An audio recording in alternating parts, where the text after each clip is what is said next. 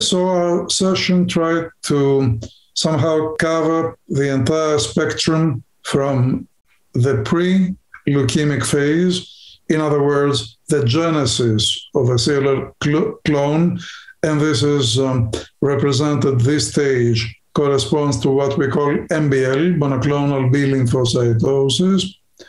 We heard from Alberto Orfao various aspects pertaining to the biology of MBL, but also its propensity to evolve to CLL, which is yet not fully understood at either a cellular or a molecular level.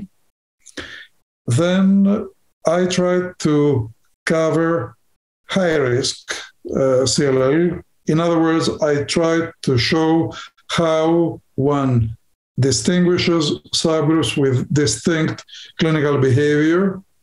And then Silvia De Aglio highlighted important aspects of the pathophysiology of Richter transformation, the feared evolution of CLL into an aggressive large cell lymphoma, which is thankfully much less frequent today, but is still a problem that we have to better understand in order both to prevent its occurrence, but also to improve its management.